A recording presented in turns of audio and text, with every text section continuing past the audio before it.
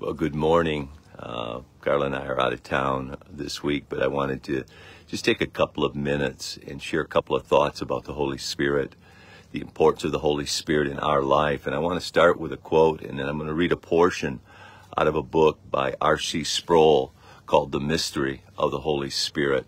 And I trust it's going to be a blessing to you. This is a quote by W.A. Criswell.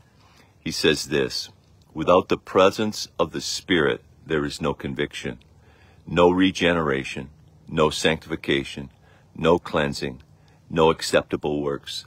Life is in the quickening Spirit, in the quickening Holy Spirit."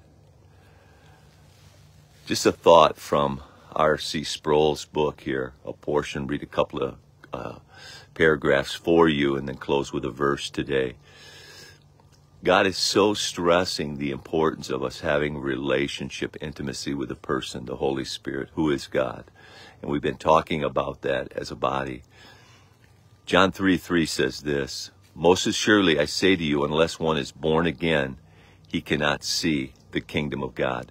We can't experience, we can't see, we can't enter. If you go on in John 3, you'll see you can't enter unless you're born of the Spirit.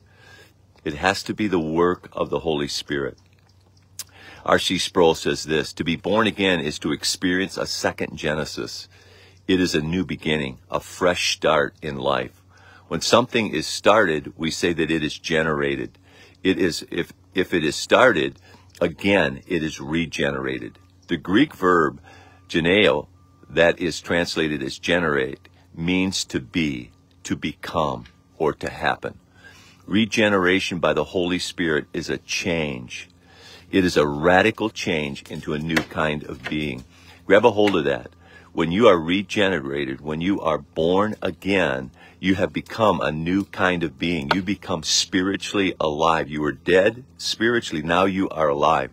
To be regenerated does not mean that we are changed from a human being into a divine being.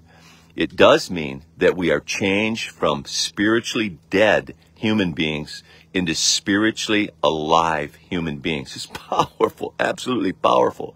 Spiritually dead persons are incapable of seeing the kingdom of God. It is invisible to them. Not because the kingdom itself is invisible, but because the spiritually dead are also spiritually blind. When you were born again, when I was born again, we became spiritually alive and spiritually able to see. We get eyes that we can see, so that we can see the kingdom of God and we can enter the kingdom of God, which is the rule of God, the reign of Jesus in our life. Last verse today, it's in John 6:23. "It is the Spirit who gives life. The flesh profits nothing." How do we experience life? It is the Spirit who gives life.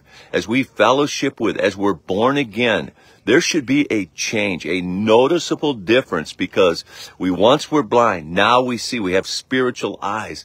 We have the life of God in us. Hallelujah, hallelujah. I encourage you to read John 3, particularly the portion where it deals about the being born again, seeing and entering the kingdom of God.